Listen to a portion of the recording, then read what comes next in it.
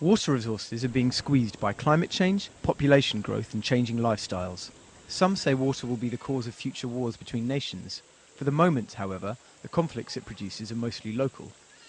A good example of how competition for water generates conflicts can be found in Spain. In the north of the country, places like Bilbao are well watered, but in the south and east, the threat of desertification looms large. It's in these parts of Spain that some of the most water-intensive industries thrive. Tourism is an important element of the Spanish economy, comprising roughly 11% of GDP. Whilst lush golf courses in water-stressed regions may seem out of place, keeping a course green uses comparatively little water.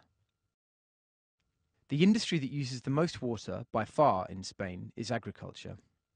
But agriculture accounts for a small part of the country's GDP. Spain may be one of Europe's biggest users of wastewater in irrigation, but farmers in places like Valencia and Andalusia still rely heavily on surface and groundwater supplies.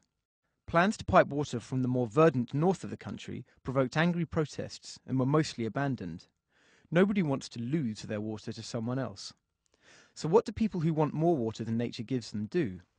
They raid nature's own stores, the aquifers that lie underground. The Tablas de Daimiel in central Spain is an interesting example. An exceptionally wet winter has now covered the national park in water, but until recently, only 1% of the park was covered. Years of overexploitation dried up the Guadiana River, which used to feed the wetlands. Farmers, meanwhile, have drained the aquifer with their wells.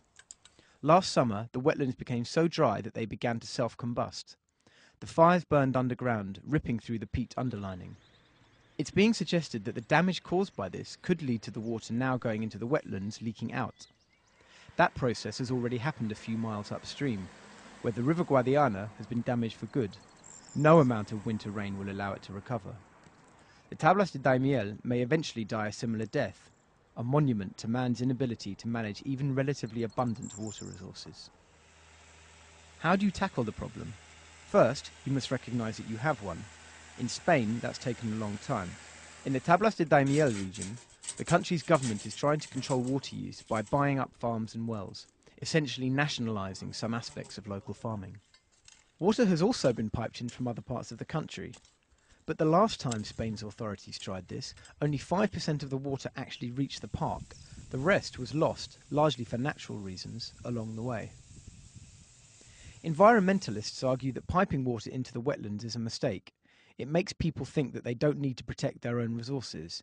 Instead, they just demand more piped water. They say the best solution would be to turn off the tap and ban irrigation. Local farming would go to ruin.